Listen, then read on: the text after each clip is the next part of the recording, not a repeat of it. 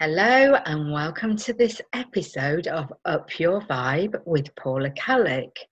And today I want to talk a little bit about anxieties of sending your child to primary school. I've done it 3 times with my 3 boys, and I think on each time I worried about how are they going to get on at school?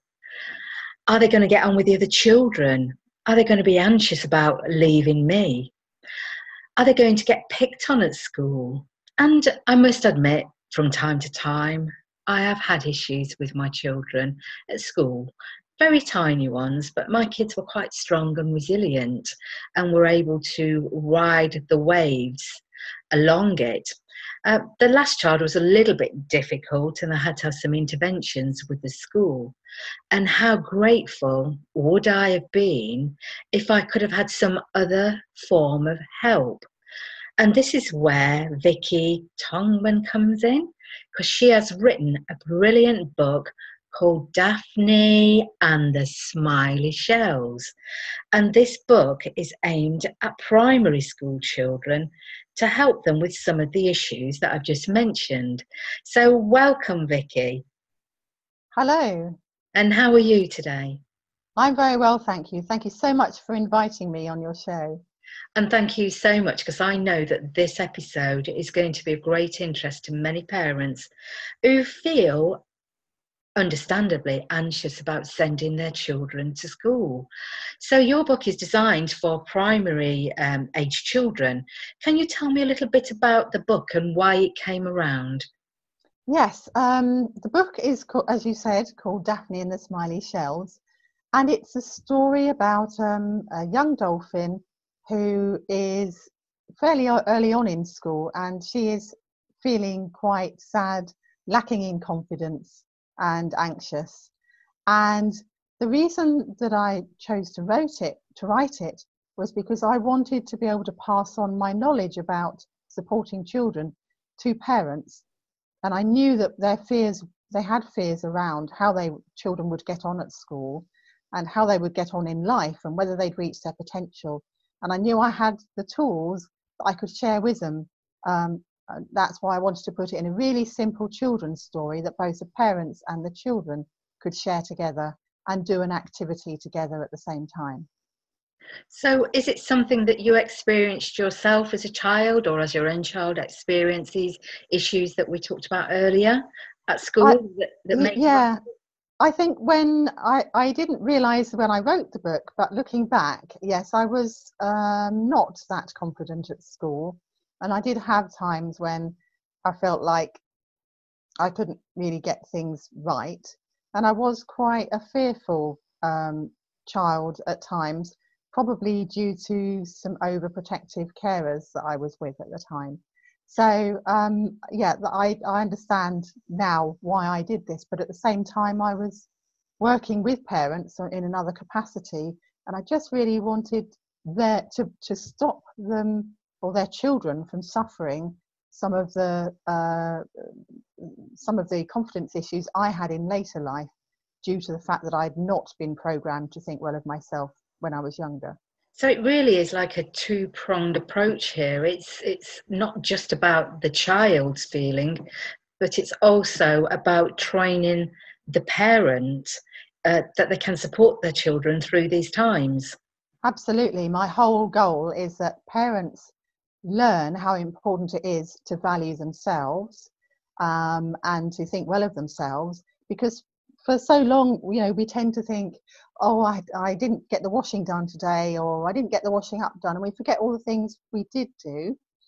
And I also want them to be able to train their children to form a habit of thinking well of themselves at a young age, because I know what a difference it will make to them in the rest of life.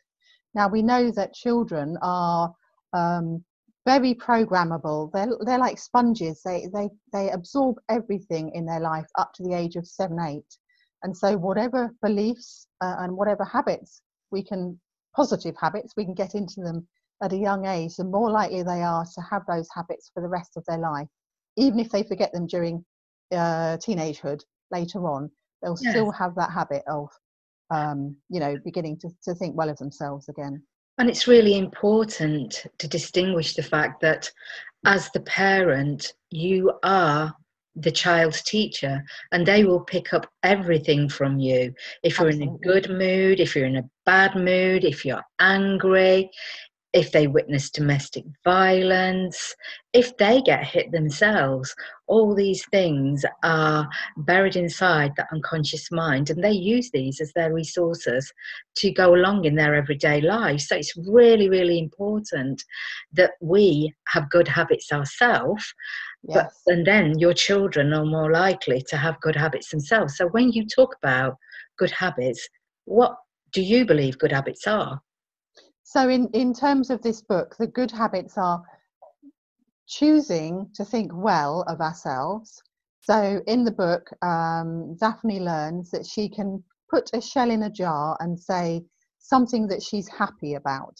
So one of the first habits is noticing what we can be happy about, whatever else is going on in life.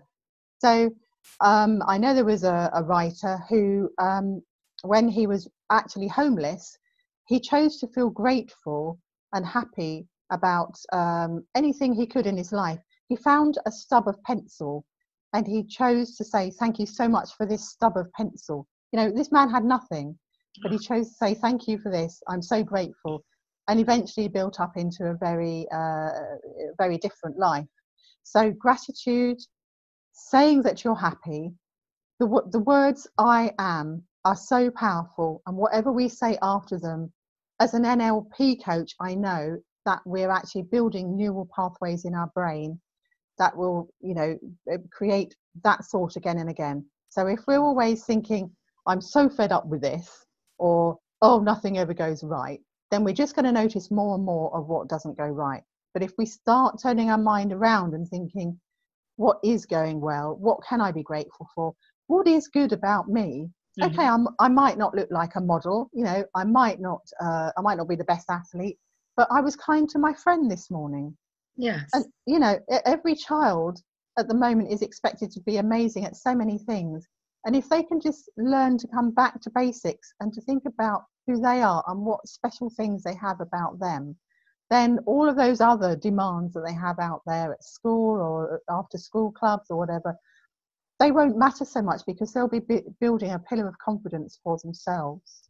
It's really, really, for me, I can already feel the things bubbling up in myself as you're talking about this, because you are relying on your mum or your dad or your carers to say to you, Paula, you were really good at this today, or Paula, you were really good at that.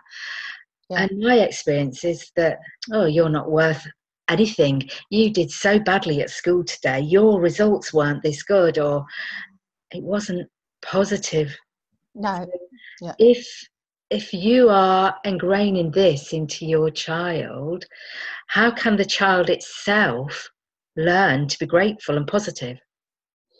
Well, there was two things there. I totally agree with what you're saying. I've had parents say to me, but I always tell my child they're very good at what they're doing. I always compliment my child. And I say to them, yes, but what happens when you're not there? Or what happens when you're in a bad mood? Or when their teacher doesn't notice that they've done something well? Or when they get older, their boss is so busy, they don't notice how hard they've worked at something. They won't have the resources within themselves to say, well, do you know what? Okay, they were tired or they didn't notice, but I did it well. So that's a really good point, and thank you for bringing that one up. And that's what the book's about, really. And could you just remind me of your the question you just asked me, please? It's if the child has been brought up this way and it's not been praised all its life, it doesn't know how to be grateful because it can't recognise what it's good at, what the boy or the girl is good at. Yep, okay. So for me, it's around the parent becoming aware, a mum or dad or grandparent sitting with the child, having a jar and some buttons or some shells or something. And to begin with, they may need to guide the child. So to start with, they might even say something like, do you know what, while you were at school today, I was really kind to my neighbour. She was struggling with some bags. She's an old lady, and so I took the bags in for her. Do you think that was kind of me? And the child can then recognise what that means, and maybe they could say, well, where do you think you were kind today, or what do you think you did that was helpful today? So this is what you call emotional piggy banking. Yes, because I love that term. I really do. as you sort of put a shell or a button or whatever people want to put in a jar, and the child says, I'm so happy that I was kind to my friend today. You've got the I am, which is the Neuro Linguistic Programming. They're so happy, so that it's going to help to build their positive thoughts about themselves, and then they're affirming something that is good about themselves. Now, the sneaky trick that I have for parents is that there's a thing called positive reinforcement. So the more you notice something that a child has done, the more they are going to do it. So if you're, for instance, if you're forever saying, don't make that noise, don't make that noise, chances are they're going to carry on doing it if they're not getting attention in any other way. But if you say to them, maybe when you put the shell in the jar, you might like to say, I'm so happy that I put my shoes, or I remembered to put my shoes by the door today, then the child gets a message, A, that you've noticed that they've done what you asked and put their shoes by the door, but B, it's reinforcing that that's a good, acceptable thing to do, plus they're telling themselves that they're the sort of person that puts their shoes by the door. So you are programming them both as a parent, but also getting them to program themselves that they're the kind of person that's happy to put their shoes by the door. Yeah. So Vicky, you mentioned that for this piggy banking that you could use a glass jar, but I like the idea of maybe the parent and the child sitting down together and decorating a box. Yes, that's another lovely idea. It's whatever works for the individual, really. No, because that's a joint adventure, and doing it together, it's sort of more bonding for them to do that. And I find that when people work on a job together, it just creates that little bit more commitment to it and motivation to use it. Yeah. The jar is also decoratable. In the book, actually, Daphne paints on the jar to decorate it, or you can put stickers or whatever, and a box is certainly another lovely way to do it. The thing with a jar is that you can see the shells or the items building up slowly. So you can, there's something, I don't know what it is, there's something about seeing these items building up within the jar so that you get this sense of there being more and more goodness in it. Exactly, because you're tapping into the perception of the vision, the visual. So yeah, you're absolutely right. And there's absolutely no reason why a parent, mum or dad, grandparent, couldn't make their own jar alongside the child, and they could have one each, because it would we talked about how children copy their parents, so they might feel less silly or awkward if they actually saw their parent doing it as well. And that has the added advantage that the parent then begins to build their own pillar of confidence and emotional piggy bank. But I'm more than happy for people to use whatever material they want to, as long as they do it. And you actually talked about something there that is really important, and that's the parent, how we learn from our parents. And when I was bringing my own children up, I would often catch myself sounding exactly like my mother, and I despised myself for it. And I thought, how can that be? But it's not conscious. No, that's absolutely right, because we've absorbed it as children, and it just, in certain situations, we're triggered to sound just like them, and or to do what they did. And so obviously this particular book is around programming children to think and to act positively for themselves, and the more independently they can think for themselves, the less likely they are to copy any negative things that parents are doing, because they will have a higher sense of their own selves and what is acceptable for them. Yeah. So if for instance, because I did work with some groups of people who were recovering from violent relationships, it is likely that they were in a violent relationship because they didn't have enough confidence and self-esteem to understand what was appropriate for them. But when we get a sense of our own positive selves, when we begin to learn what's acceptable for us, either we will come across some behaviour and the first or second time round go, yeah, no, this isn't for me, as Daphne does as she becomes more confident. And at the same time, if we have that higher sense of self-esteem and higher energy, we're less likely to attract negative circumstances for us. So it's really important that the parent then becomes the coach. So yes. What suggestions can you give to the audience listening how they can work towards being a coach to develop their children to become emotionally resilient? So the best way is to listen to the child and to guide them gently. I would say have a sense of who the outcome you would like from this. So a lot of parents have told me that they are concerned about their children not reaching their potential, or ending up with the wrong partner or the wrong friends or being bullied at school. So what's the outcome you want for your child?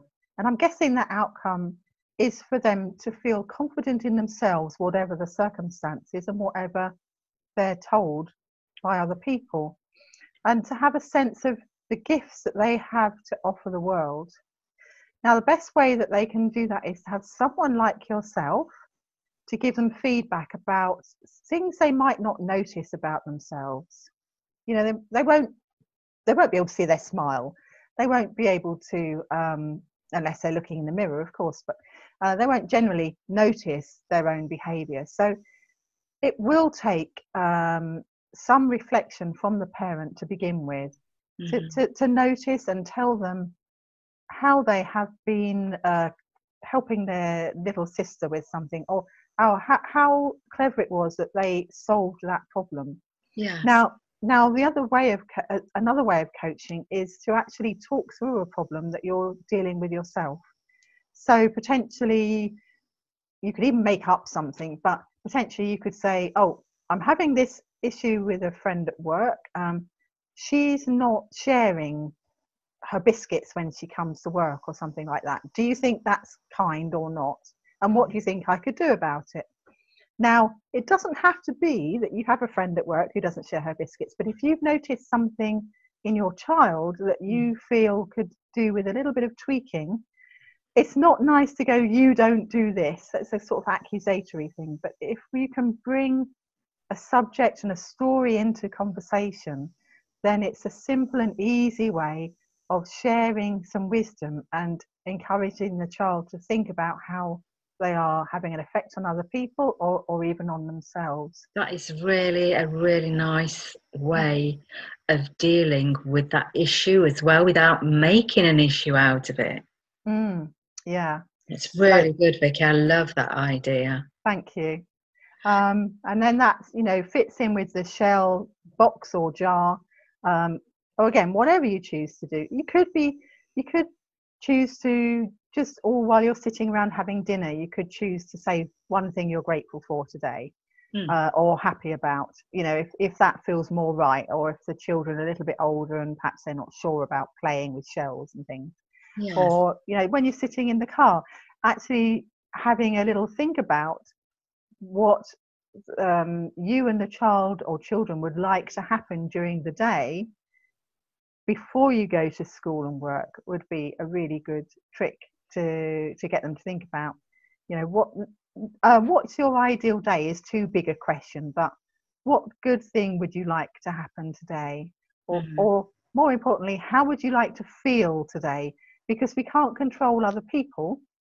We can't control whether our best friend is in a good mood or wants to play with us today or whatever, but we can control about how we'd like to feel today.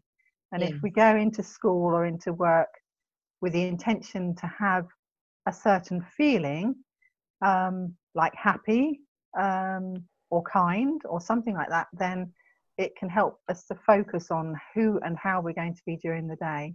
I'm really glad that you've brought to the attention of the audience of only focusing on today, because I noticed that the 3 problems that you found that parents have, if you'd like to repeat them again, it was something to do with the children's potential.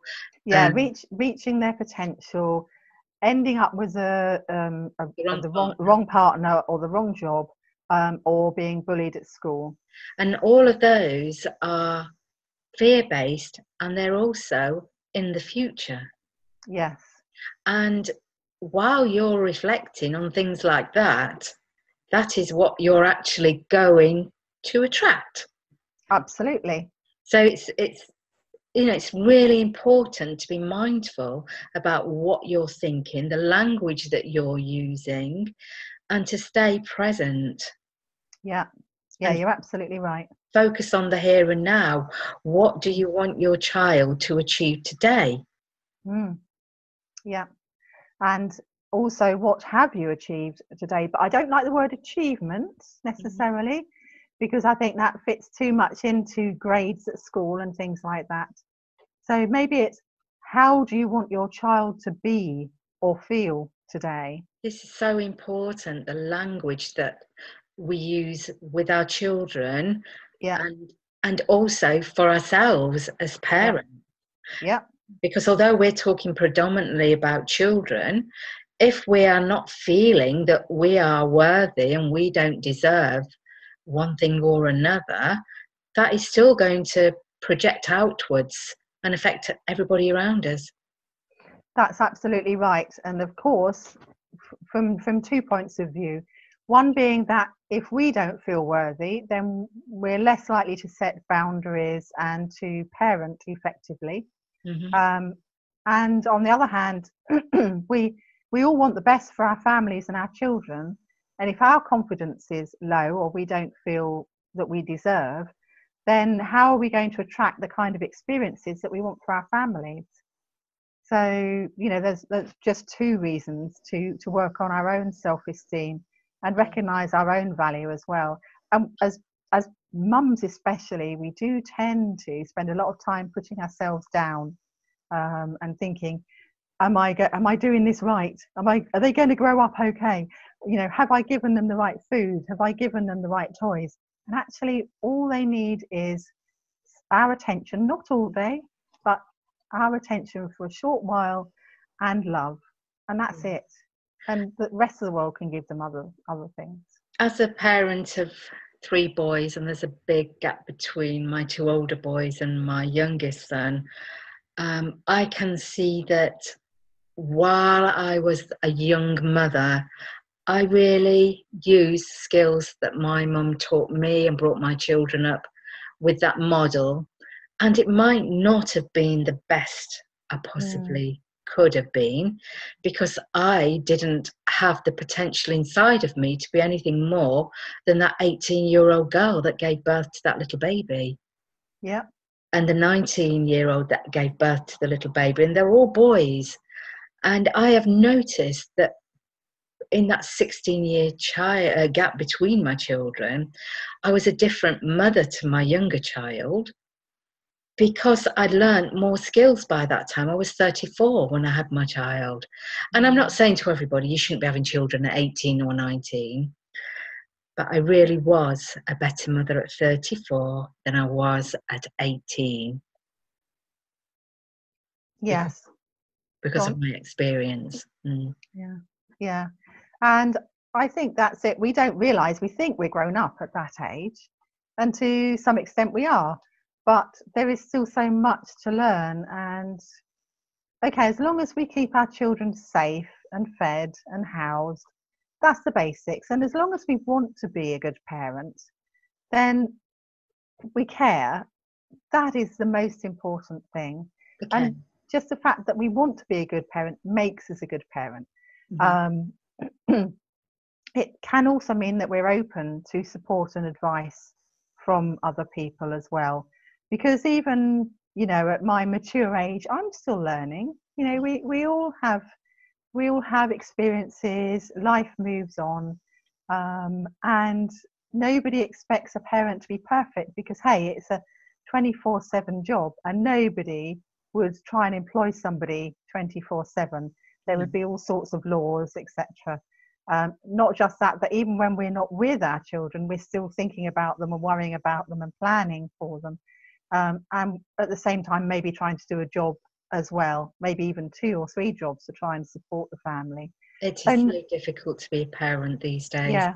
And children don't come with a manual, and even if they did, it's not one size fits all, because what's good for one child may not be good for the other child. And I can guarantee that when your child grows up and becomes an adult, they are going to blame you for something that's gone wrong in their life. Even if you've been the best parent you possibly can be. And you have to prepare for that, because it's hurtful. But you can only do the best you can do for your child by gaining the resources to coach them, to be that good parent and do the absolute best you can for them. Regardless of how much time you can spend with your children, that time must be quality time. You must turn off the media. You must switch off the phone. Tune into your children and not into the media. That's right, yeah. And as long as they can have maybe 15 minutes of your undivided attention per day, that is a really good start. You know, we're not saying that anyone's got to be perfect, and we know there are many demands on parents. And all I can say is the more that you can look at building your own inner strength through perhaps this coaching system that I've put together, or whatever works for you, walking by the beach, you know, having a 5-minute meditation, doing some deep breathing, going into another room and punching a cushion rather than let rip at the children. Yes. Coming and this back is the good calm. habits that you've already talked about, isn't it? Yeah, all of that, as and when. And nobody's perfect. We're all human, and there will be times when you can't be the perfect parent, and sometimes that's okay. Sometimes, you know, losing your rag, as it were, if you don't do it very often, can actually make the children sit up and listen. But if you lose your rag every day, eventually they become deaf to it. So it's really powerful to stay calm as much as possible, and then when you really need to, kind of almost make a big deal of something before it becomes a big deal. I think this is a tip that I've heard from teachers. When they can see something escalating, they pretend they're cross before they get cross, so they're still in control, and so that they don't actually end up, you know, saying things they might regret later, or you know, losing their temper. And then if they can get away for a few moments, make sure they're calm, and then come back, then they may find that they see the situation in a slightly different light, or at least they're more able to advise the child around the problem in a way that they and their child will be proud of when they get older.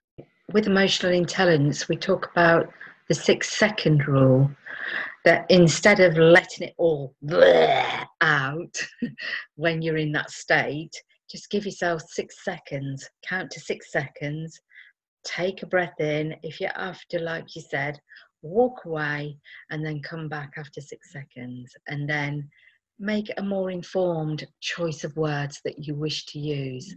Yes. And this is with your partner as well. This is not just with children. This you can use at work. Give yourself 6 seconds, take a breath in, and then do what you need to do, but do it in a more informed way. Yeah, that's one reason why I like writing, because I can think about what I'm going to write before I send it out, and yeah, that's quite a good way of communication for me. I can also reread it, but of course you can't do that with children. No, you can't. You can't do that with children. But then again, if you've done something that you believe has been harmful to the child, you shouted at them, and both my older children will tell you I shouted at them, and one was specifically told me as he grew older, "Mum, do you realise how much I hated you shouting at me?" And yeah. I couldn't take it back, but I could apologise for it and say, "Look, I really didn't realise.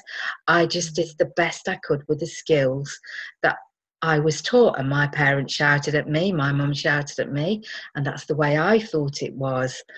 And I didn't shout all the time, but I did shout. So if you do something that you think has destroyed that child, and I know I can look back and say to my child now, I can see what I did, and I'm sorry. He hates raised voices, and I caused that. I'm responsible, and that makes me feel terrible. So if it had told me earlier, I could have done something about it, but you didn't. But you as a parent, now that you've heard this and you know how shouting can damage a child, even for the rest of his or her life, you can stop now and apologise and say, "Look, I'm going to do my best not to shout. I am going to find another way of communicating with you rather than snapping at you, rather than losing my temper. I'm going to use that 6-second rule, and I'm going to stand back and say, how can I do this differently?" Yeah, that sounds great. Yeah, and as an NLP coach, I quite often end up taking adults back in time to heal a frightening or unfortunate situation that they experienced as a child. And so I know it's a big responsibility to think of, but there are moments that are quite that they could end up repeating themselves several times over your child's lifetime because of something they've experienced back in the day. Just as a tiny example, and not about parenting, but I was once stuck as a tiny child. I was once stuck in a field of nettles. We were going to see a horse as a school trip, and nobody had noticed because I was the youngest, smallest child in the group. That I couldn't move, and I remember only a year ago saying to a coach of mine something around, "I feel like whichever way I move, I get hurt." Mm-hmm. And I kind of tapped into the situation, and I went back in time, and I remembered that particular day, which I had completely forgotten about. And what I did, because I love using metaphor, which is again why I've got my book. Yes. In my mind, I got hold of a flamethrower as a child, and I took that flamethrower and I switched it on, and I stood and I turned around until all the nettles were burnt and wilted around me. Wow. And then I walked out of that situation, and I haven't had that feeling since. Obviously I came back to the present, and I haven't had that feeling since. And visualization is so important. And even if you don't live by the sea, I mean, you and I are quite fortunate, the sea's just a short distance away from us, but for somebody who can't make it to the seaside at the weekend, if that's something that makes them really happy, they can do that beach visualization with the children. Absolutely. And there are so many things on YouTube these days, or sounds that you can download and just imagine that you're on the beach, and if that's what makes them happy, or it could be the forest or going up a mountain or whatever feels good for them. And stepping it up a little bit, if it's to do with confidence, you could go through a self-visualization of the child doing something in a confident way. Absolutely, yes. Again, part of the story of Daphnie-and-the-shiney-shells is at the end of the story, because she's been imagining herself getting better and better at surfing. Her body has actually learned to surf. Her mind has helped her body to learn to surf. And so she's able to surf more easily than she had at the beginning. And that could be the same as being able to run more quickly, being able to tie your shoelaces, being able to speak up and at the front of the class, whatever it is. Yeah, so you could actually future pace with the child, so they could see themselves speaking in front of the classroom and delivering that speech, whatever they're going to say, in a confident way. But obviously you need to make it specific for a 6-year-old child. You couldn't talk adult talk to them. It's got to be in a way that the child can understand. Yeah, so you could say, imagine that you're standing at the front of the classroom, and imagine how you would like it to be. So what are your friends doing? And if they say, oh, they're fidgeting and laughing at me, say, well, let's imagine them sitting still and smiling and looking up at you. And then you can ask them about what they're feeling, and help them to imagine feeling happy and confident, or strong or tall, or whatever works well for them. So it's seeing, hearing and feeling. So the last one could be, what are you hearing? And it could be silence, or it could be my friends laughing at my joke, or it could be my teacher telling me how well I've done. You know, something along those lines. But it's almost like you can get the child to tell the story for themselves. That is more powerful than you actually putting in the words for them as well. Yes. Much more powerful. Yeah, I mean, it's obviously sometimes, depending on the child's age, they might not know what they need to feel, or they might not know what that feeling is like. But even simple things like, if sometimes children or adults give other people more power than themselves, so they might almost see the other person as being bigger than them. So sometimes it's useful for the child to grow a little bit like Alice in Wonderland, maybe, and for everything else to actually be made smaller.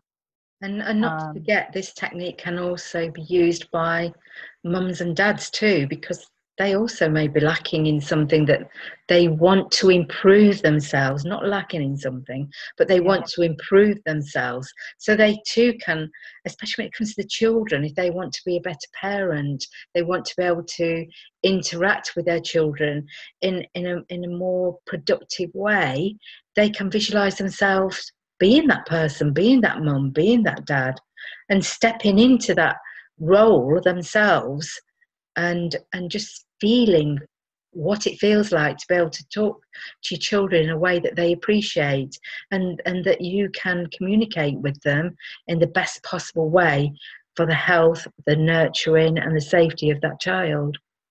Yes, absolutely. And another lovely way of working with this is to draw what you want to be true. So I sometimes do mandala workshops where I get people to think what they'd like to be true in their lives, and then just using very simple childlike symbols, actually drawing that within a circle, or even just drawing on a sheet of paper. So if you don't feel particularly close to, say, your teenage daughter, or you want a better relationship with your younger son, you could try having a picture of the two, you and your son, holding hands, walking along in the park or something. Or you could have a picture of a heart with yourself and your children and maybe your partner in the same heart, getting on along together. Yeah. People sitting around a table smiling at one another. Yeah. You know, things along those lines. So that's also quite effective with children as well, to get them to draw things, because sometimes they don't have the language and they're used to drawing creatively, and it doesn't have to be factual. So if they want to draw themselves surrounded by the sun for confidence, then that's lovely. If they want to draw themselves playing nicely with a friend, you know, that's great too. Climbing up a tree, perhaps they're afraid to climb up a tree, they could draw themselves balancing on a branch of a tree. You know, anything like that will help their minds to begin to be programmed towards those things they want to be true. So what about for the parents that have older children and they want to try and fix things, their relationship's not as good as it could be with their older children? Is there anything that can be done to help parents in that situation? I think obviously it's useful if you've got a friend or a coach to reflect back what you're thinking and saying about that person. But I will quite often find that the parent is quite rightly, in some ways, kind of got very frustrated, and they expect the same behavior from the teenager. And they might even start saying, oh, there's no point in me doing that because she always walks away, or there's no point in me suggesting we do this because he doesn't like that, or he always leaves his greens on the plate. So sometimes it's important to think about how people speak and think about the person with whom they're struggling. Because you are creating that reality as you're doing it. Absolutely. And not just that, they will only notice those times when that child or that person has that behaviour. So yes, your daughter might lift her eyes or roll her eyes when you tell her to pull her skirt down to its proper length. But it doesn't necessarily mean, you might imagine that when you say something else to her that she also raises her eyes, because your mind is attuned to thinking this is going to happen. And we have so much programming within our brain and our mind that will even almost create the experience that we expect to have rather than what is actually happening. Yeah. And somebody said to me sometime, I can't remember who said it to me, but they made some reference to, you might not always like your children, but you will always love them, and you must always cherish that. Yes, absolutely. And also to remember that our children are not their behaviour. They're still lovable, whatever they do, and their behaviour is born from something outside of them. Whether it's behaviour they've seen at school or on the telly, or some sort of trigger they've got with you from the past, their behaviour can change. Quite often, of course, it takes a parent to do the changing first, and for their attitude and their energy to be different before the child can change. I had somebody come to me at a networking group the other day, and she said, I'm really worried about my son. He won't go and get help.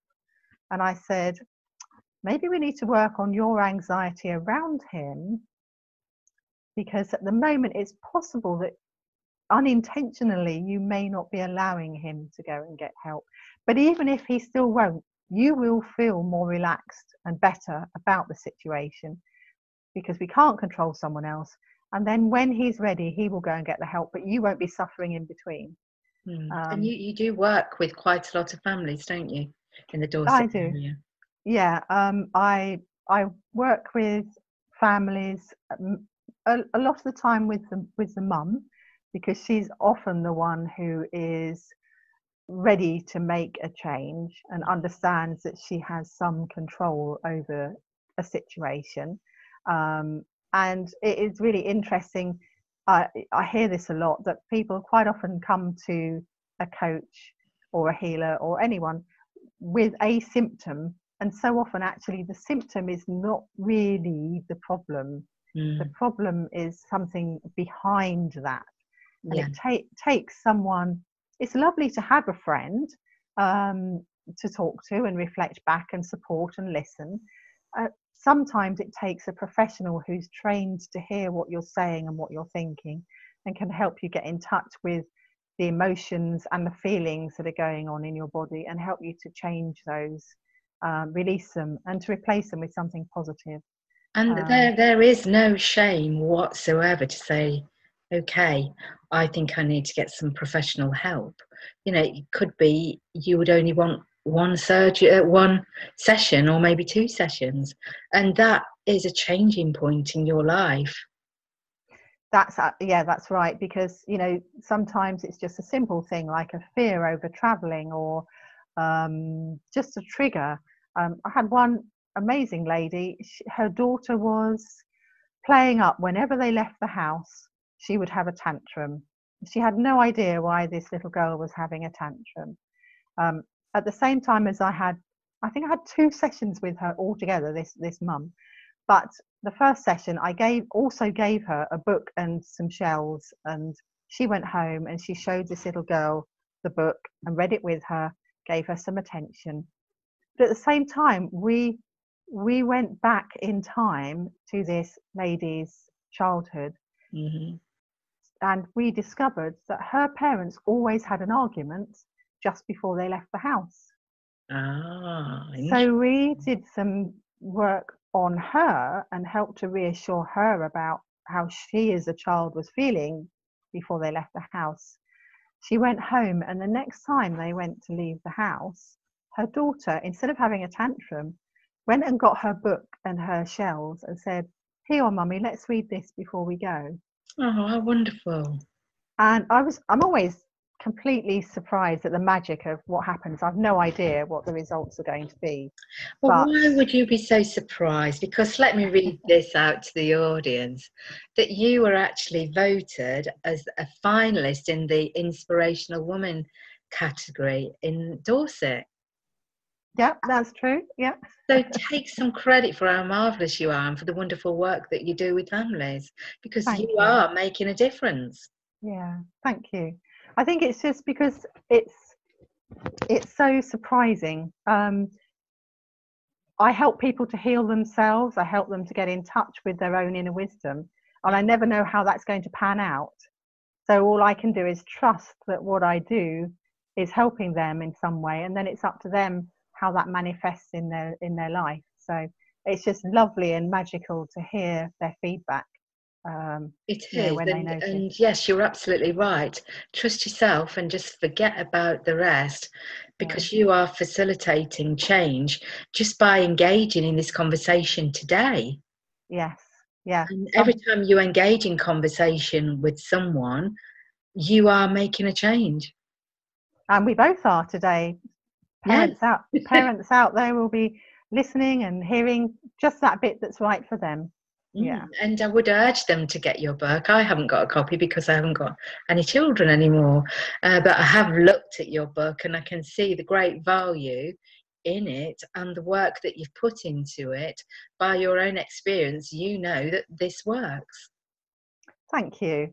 Yes, I would be very grateful if we could get this book really spread out into the country, out into to any parents or schools or libraries where children could accidentally pick it up and learn. The children who need it or the parents who need it, would go to the right people. If someone wants to get hold of your book, how would they do that? So I have the book on my website, which is available throughout the world now. It's been set up on the website vickytongeman.com, and the postage and the currency is set up so it can go to any country. I also have it on Amazon UK. So people like myself, I quite like to be able to tap on Amazon Prime and know that the book is going to be there the next day. So I've got some copies on there as well. Again, just search for Daphnie-and-the-Shiney-shells. It's a lovely name. Lovely name. Thank you. And, if you want to, just drop me a line, or if you're local, give me a shout and I can bring a book to you, or meet up at a cafe or at a networking group or somewhere you're going to be. And just let me know and I'll get a copy to you. So if there's a mum listening and they're saying to themselves, I really need Vicky to help me, I can recognise that some of the things that she's talked about are relevant to me, how would that mum or that dad get hold of you? Okay, so I'm on Facebook, so they can message me or go on my Facebook page, which is again Vicky Tongeman. I'm on Instagram at Vicky Tongeman. I'm on Twitter at Vicky Tongeman Coach. So any of those ways of contacting me would be great. I've got phone number and email address on my website. I won't try and read those out now because I will put them on the links for the radio show, and I will put them on the links for YouTube when I post it on YouTube after today's live audio on the speaker platform. So don't worry about that. Before we go, I wondered if you could just sum up briefly the best way someone could start to take steps today to better communicate with their child. If you've got one tip, what would that be? Okay, if we're talking about a young child, one of the lovely tips I read recently is, rather than standing over them and expecting them to notice them, come down to their level. So if they're playing and you want them to get up and come to tea or something, don't just shout across the room. Go and sit with them, ask them what they're doing, have a little chat with them, and then say, get up and say, right, we're getting up for tea now. Can you come along with me, or something like that. So get their attention at their level. We often feel ignored as parents, and they're not ignoring us. They are literally tuned out. They're not hearing us. So we need to get eye contact with them. And what about if it's a teenager? I'm not an expert on teenagers, but okay. one of the things I noticed with my own was, if I wanted something done, I found it much better if I gave them a timeline, rather than expecting them to drop something that minute. I would say, I'd really like the hall cleared so I can hoover in the next half hour, please. Okay. So I'm respecting their time, and I'm respecting that they're doing something that they're interested in. I'm not saying I'm more important than you, but what I am doing is I'm explaining, I'm not just asking you to clear the hall for the sake of it, but I want to be able to clean the hallway, and your bags and shoes are in the way. Please, could you take them up to your room within the next half hour when you finish what you're doing, sort of thing. And it gives them a time to either finish or to take a break, to choose to take a break somewhere within there. You are an expert when it comes to teenagers as well. I must admit, I was very blessed with my sons, so I didn't have too many issues with them. But and I suppose the last one for older children is help them in some way to find out a goal in their life, even if they're not going to become a fireman or a boxer or a nurse or whatever. It doesn't matter, as long as they've got some kind of goal which gives them motivation to do what they need to at school, etc. School is one of those places where you tend to get told you've got to do this, that and the other, and there's no reason why, just because the teacher tells you so. So if they can find a reason for working towards getting some results in their academic work, then even if they choose to change their career as they get older, or one day they want to be a ballet dancer and the next day they want to drive an ambulance, it doesn't matter. At least they're visualizing a future and having a reason to do all this work that is demanded of them from school. Yes, I saw some very interesting articles this week about homeschooling children, how that is on the increase now, and there must be different dynamics with homeschooled children because they're spending more time with their parents.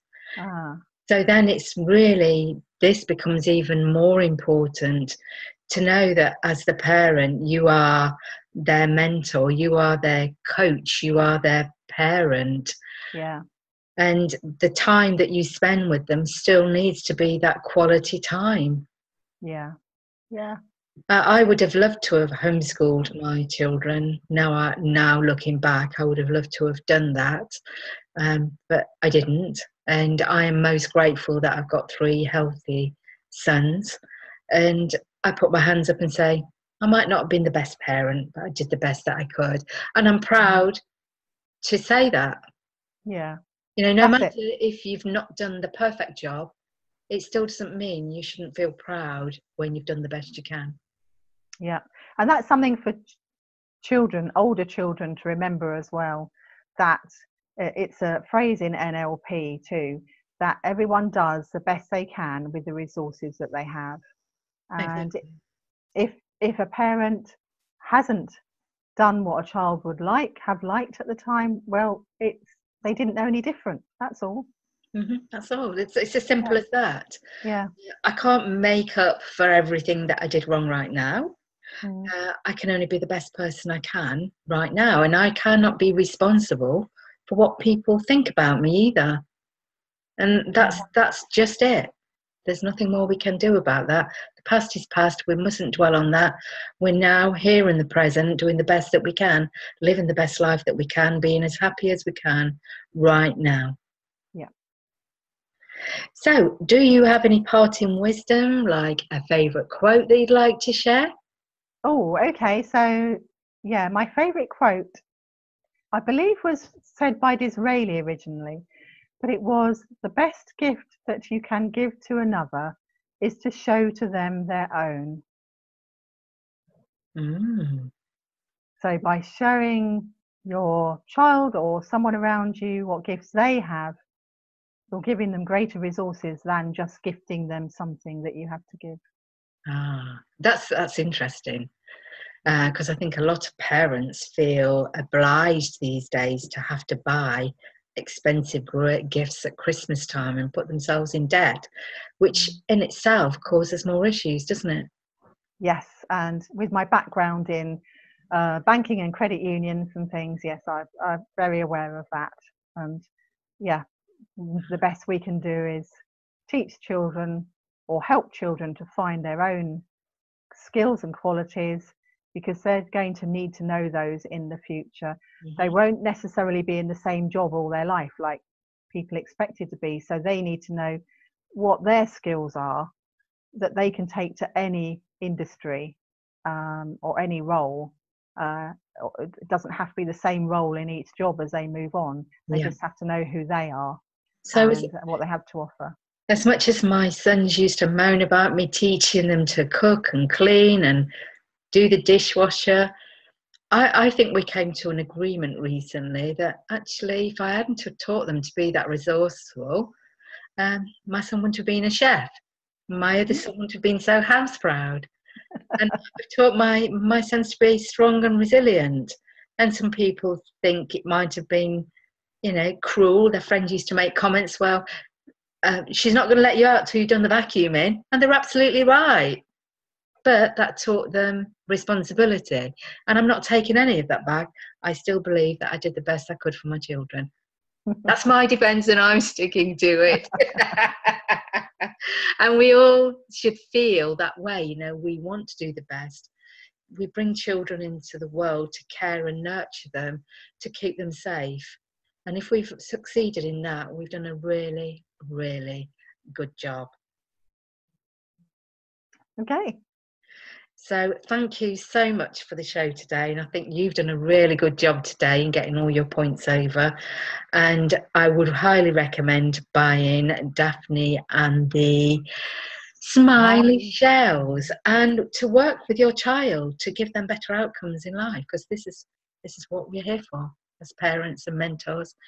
We want to give them the best.